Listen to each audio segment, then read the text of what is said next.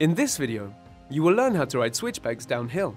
Switchbacks are a series of extremely sharp bends on a trail, and negotiating them can be challenging. Before getting into switchbacks, you might want to check our video on how to corner. The three key steps are the approach, the body position, and the exit. Step 1. Press both brakes to slow down to walking speed. Release the front brake as you approach the switchback and stop pedaling. The pedals should be level in the beginning, with the inside foot in front. Try and hit the switchback as wide as possible. Keep looking ahead at your line choice.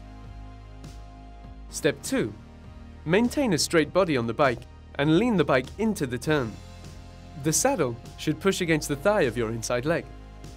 The outside arm should be extended and the inside arm bent. Step 3. Turn the handlebars inwards as the front wheel falls in line with the intended line of descent and release the rear brake. Check out our videos on how to ride switchbacks uphill and how to endo.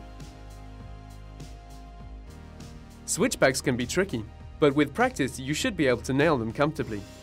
Enjoy your ride.